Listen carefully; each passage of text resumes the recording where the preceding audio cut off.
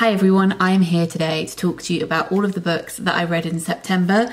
I am possibly wearing too many patterns today, but is that really a thing? I debate that. Interestingly, I don't know why, but I thought, okay, I'm going to do my wrap up. It's going to be quite quick. And for some reason, I thought I didn't have that many books to talk about. But as you would have seen by the thumbnail, there are lots of books to talk about. I think it's because I haven't read a book in 2 weeks. I'm filming this on, what is it, the 11th today? Is it the 11th? Yes. And I haven't read a book in 2 weeks. So I didn't read a book the last week of September, and I didn't read a book the first week of October, which is extremely unusual for me with book release and reading that I've been doing for work, because I'm judging a prize at the moment. I just haven't, and it's making me feel strange. I don't like not reading, but anyway, despite that, I still have 1, 2, 3, 4, 5, 6, 7, 8, 9, 10, 12, 13, 14, 15. I think I counted that right, 15 books to talk to you about today.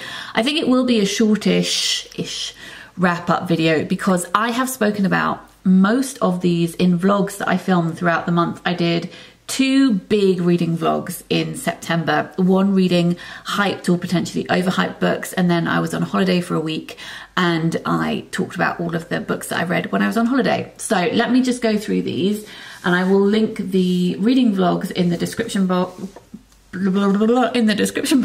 down below if you want to go and find out more. So right at the beginning of the month, I read my final 3 Nicci French books, and then I filmed a video talking about all of the books that Nicci French has written. So I will link that video in the description box down below.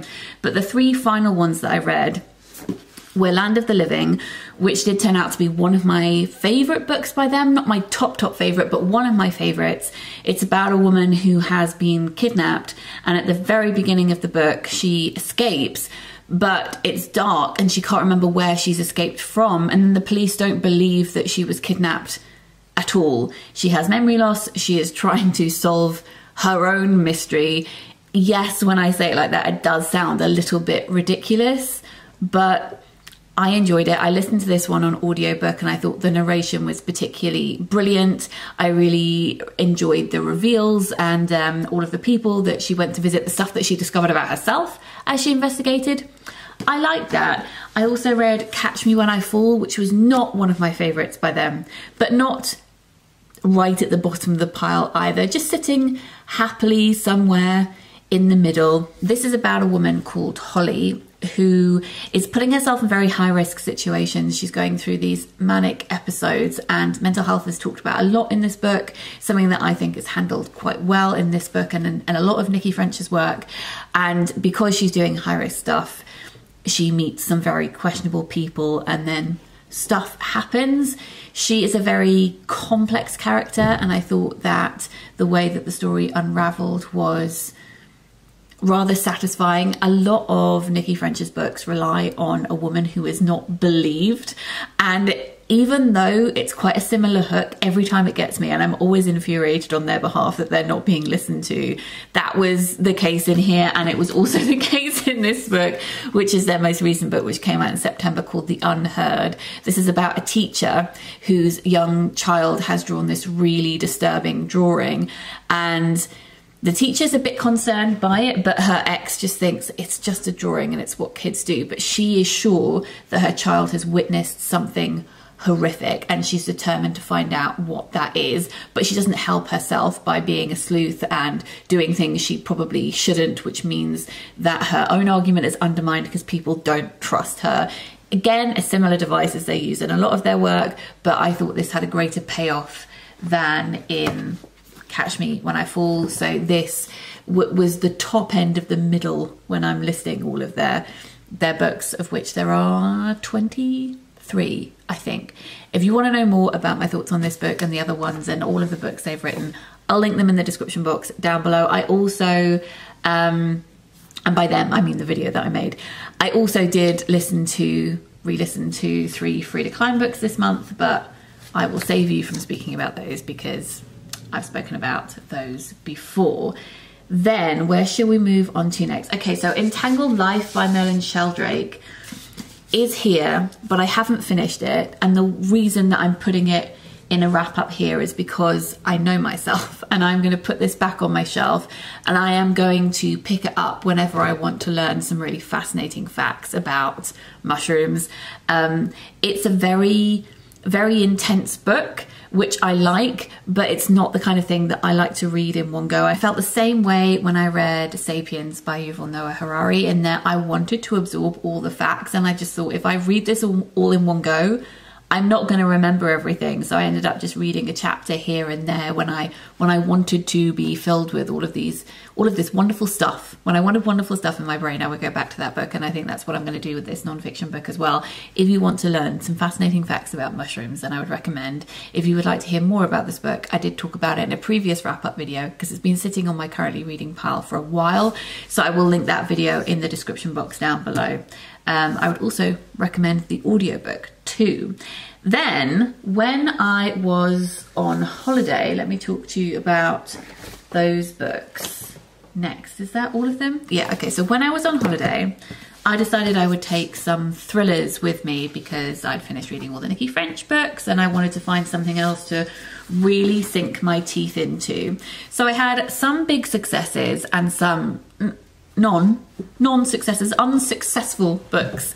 And two of the unsuccessful books for me, sadly, well, actually there were three, weren't there? There were three. So let me talk to you about those first before I move on to the ones that I would really like to celebrate.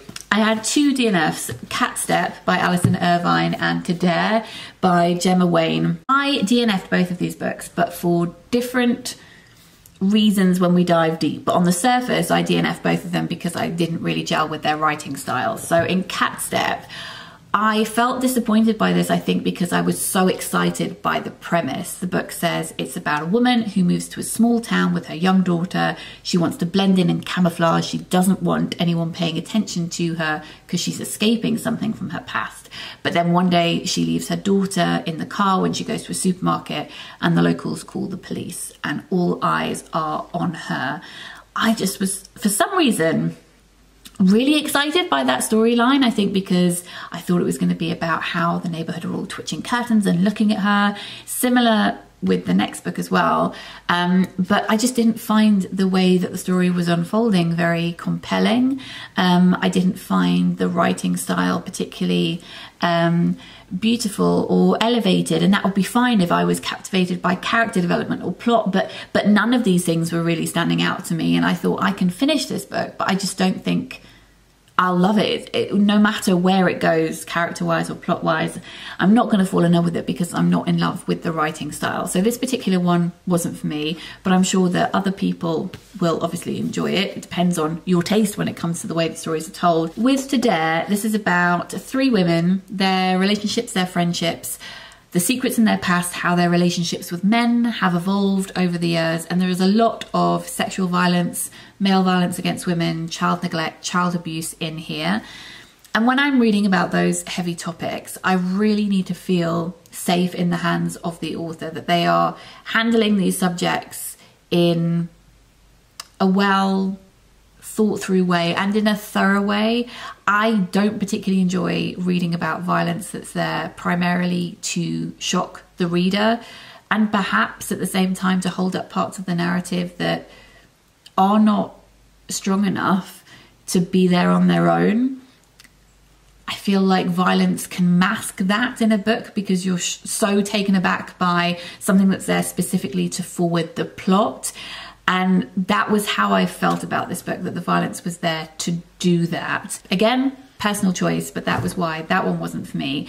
Then this one I also didn't love, but I did finish this one. This is The Darkest Day by Hakan Nesser, which is translated from the Swedish by Sarah Death. Again, said this before, but that's an amazing name for translating a Swedish crime. This is about a family gathering, and these members of this family don't want to come together to celebrate two birthdays. So the dad and the daughter, they both share a birthday. They're using this as an excuse to get together. People hate each other under the surface. Several relationships have fallen apart. They're pretending that they haven't. One of the sons has recently been on a reality TV show and has embarrassed everybody, and he in particular doesn't want to be there. I enjoyed learning about this family, how they do or don't communicate with each other, and then 2 of the family members go missing. The first half of this book is spent with the family, the second half is spent with the inspector, and this is the first in a crime series. We follow that inspector in the subsequent books. I didn't really enjoy the story from the point of view of the inspector, and towards the end I was getting quite bored because the reveals happen in a strange way where you get to know more than the inspector does, and sometimes that can cause tension, but I just found myself wishing he would hurry up and catch up with us so that we could get to the next bit of the story, and that's not what you want to feel when you're reading a book. I also found the writing a bit sexist in places, and there's incest, and the way that queer relationships are discussed in this book is just a bit weird. So not one for me, and I don't think I'll be continuing with the series, but there were elements of this book that I liked. You'll be pleased to hear, though, that I did fall in love with several of the books that I read when I was there. Mrs. March by Virginia Feito and The Talented Mr. Ripley by Patricia Highsmith were my favourites from my trip away, and I spoke about them in depth in that reading vlog. It was a very cosy reading vlog. I was in the countryside for a week in a cottage in the middle of nowhere. There were pigs, there were deer. It was a great time. So I will quickly summarise here. But Mrs. March is about a woman called Mrs. March who's married to an author, and she hasn't been reading his most recent books, but she likes the prestige that comes with being the wife of a successful author. She goes to a bakery the week after his new book comes out, and the woman behind the till asks her how she feels about the main character in her husband's new book being based on her, and she's absolutely appalled because though she hasn't read the book, she knows the main character is supposed to be awful, that she has questionable morals and is described as ugly, and she is so paranoid about what he thinks about her and what now everybody else must be thinking about her. It really is about her mental state, and it has a lot of similarities with things like Stepford Wives. There's a lot of mirroring with Jane Eyre going on. I would say if you like Tesha Moshfegh, you will really like this. Death in Her Hands has similar vibes to this because she thinks maybe a crime has been committed, but she can't prove it, in the same way that Death in Her Hands follows that premise. I already want to reread this book. I just thought that it was superb, and it also reminded me of Meg Wallace's The Wife. I say that having not read it, but I have seen the film with Glenn Close, which is about how women are treated in literary circles, and I thought that this explored those themes too brilliantly. Loved it, recommend it. I think it would be a really good book club pick too. And then The Talented Mr. Ripley is a classic. I just hadn't read it before, and I'm not really sure why. If I had to compare it to other books, I would compare it to Brideshead Revisited. This is about a man called Tom Ripley who's approached by the man of a son called Richard, who says, will you go find my son Richard? He is in Italy, he won't come home. So Tom goes to try and speak to him. It's very old-fashioned. Again, this is set in the 1950s, so it was really quite fun to read these alongside each other. He is a liar. He is a liar and a sociopath, and he really is out to get what he can on this trip. He is not going there to convince Richard to come home. In fact, he's hoping maybe he can just integrate himself into his life. And then a series of unfortunate events happens. This is the first in a series as well. I loved it. Again, there are more thoughts in the vlog if you would like to go and find out more. And then when I was away, I also read this before we get on to the other books that I read during the month. This is Girl 11 by Amy Suiter Clarke. Again, I spoke about this in that vlog, but I enjoyed this very much. If you like listening to true crime podcasts, I think you would love this because it is about a true crime podcaster. She is a sleuth. She is trying to solve a mystery in her own time, and sometimes her viewers help her with that. Sometimes her viewers put her in danger. Some of this is told in transcript format. Some of it is just told in novel form. She is trying to find the countdown killer, who's someone who murders women. Each one is a year younger than the one before. I was surprised by one of the reveals, and I guessed another one, but the one that I had already guessed really did heighten the tension. You know, I spoke about Hasan's book and how if you already know things, that can lessen the tension or really make you want to be shouting at the character in this book saying, why haven't you realized? And that was where I was at with the one that I'd guessed. It was really making me frustrated in a good way because I knew something terrible was going to happen and the characters hadn't noticed yet. So I thought that was really well played by the author, and the reveal that I didn't guess shocked me, and that was brilliant too. So I really enjoyed this. It's also critically looking at the responsibility of true crime podcasters if they contribute to copycats, like whether the hype increases people's want to commit crime. I thought that was a really interesting and important thing to explore. Again, vlog will be linked down below. Then I also did a vlog where I read hyped books. One of those hyped books was one I just hyped myself, and it was Painting Time by Maylis Kerangal. This is translated from the French by Jessica Moore, I think. Yeah, Jessica Moore. This one I would recommend for fans of Normal People by Sally Rooney. I didn't enjoy Normal People. I know most people did, but this is about 4 art students and their lives when they were art students and their relationships and the will they won't they. It is very beautifully written, but there were reasons that it didn't pay off for me, and I spoke about that in the vlog, so I won't go into that here. But essentially something that was very clever, a very clever device used in this book, which reflected the kind of painting that they were doing and mimicking, worked stylistically, and I would love to write an essay about it, but for enjoyment purposes it meant that I didn't particularly like the direction that the book took. I didn't feel from a reading perspective it was very fluid, and it meant that I couldn't really get invested in the characters' lives and therefore didn't care as much as maybe the author would like me to care. But again, you can head over to the blog to find out more. I read Nightbitch by Rachel Yoder, which I loved. This is a book that explores motherhood and the feral nature of motherhood. It's about a woman who's only referred to as the mother in this book, who turns into a dog at night because she doesn't feel human anymore since having her son.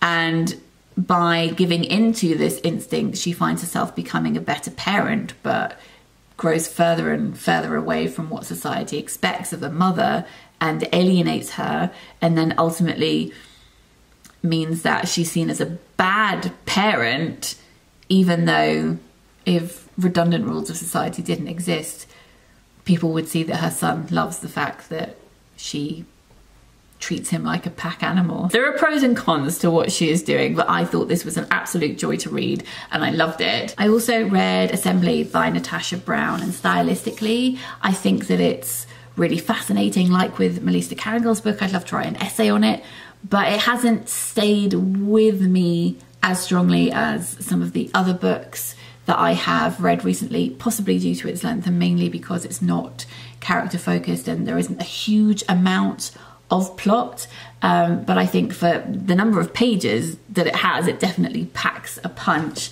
I read the new Sally Rooney book, which I don't think I'm even going to discuss it at all in this video, because not only have I talked about it before in that reading vlog, but everyone else has talked about it. It was okay. That's my short review. It was all right. Finally, I read Lenny Henry's new book. This is his first ever children's book. It's middle grade, so for 8 to 12, and it's called The Boy with Wings. I do freelance editorial work, and this is one of the books that I was working on in that respect. And this is such fun. So it's about a boy called Tunde and his group of friends, and no spoilers. He really wants to run and play football. And then, well, I guess you can tell by the picture on the front, actually, something extraordinary happens when he starts doing that. And his parents have been trying to dissuade him from doing sport for a long time. He's not sure why. That there are reasons, and then it explodes into this plot that just becomes absolutely epic. Absolutely epic. I would have adored it as a child. I think that Lenny is so good at writing children. When I was a kid, and as a teenager, I thought, you know, when I become an adult and I write books, which I do, for teenagers, which I haven't done, but I always thought, when I write books for teenagers, I'm going to remember what it's like being a teenager, and I'm going to be, you know, down with the kids, and I'm going to be really cool. No, I can write for young kids, toddlers and middle grade myself, but I'm not sure how great I would be at writing specifically for teenage audiences. But you can tell that Lenny is so happy in that zone of writing for and about children, like young teenage kids, or kids on the cusp of becoming teenagers. He's so good at that. And I think the children are really, really going to love this. It's a lot of fun. And I haven't listened to the audiobook of it because I read it before it was a physical book. But I imagine the audiobook is amazing because I think that Lenny narrates it himself, and he did the audiobook for Kit DeWall's My Name is Leon. And I loved the reading of that so much. So if you're in the market for some middle grade, maybe check out the audio in particular. So those are the books that I read in September. Some I loved, some I didn't love as much. I will list all the titles in the description box down below. I need to get on with reading in October, not because I specifically want to hit a certain number or anything like that, but just because I'm not quite feeling myself, because as I said, I haven't read a book in 2 weeks, and that's very unlike me. So I think I'm going to go and edit this video and then pick up a book. I would love to know what you read last month or what you're reading now. Let me know in a comment down below. Let me know if you've read any of these. Yeah, I'm going to go. I will speak to you all later. I hope you're having a good start to the week and sending lots of love. Bye.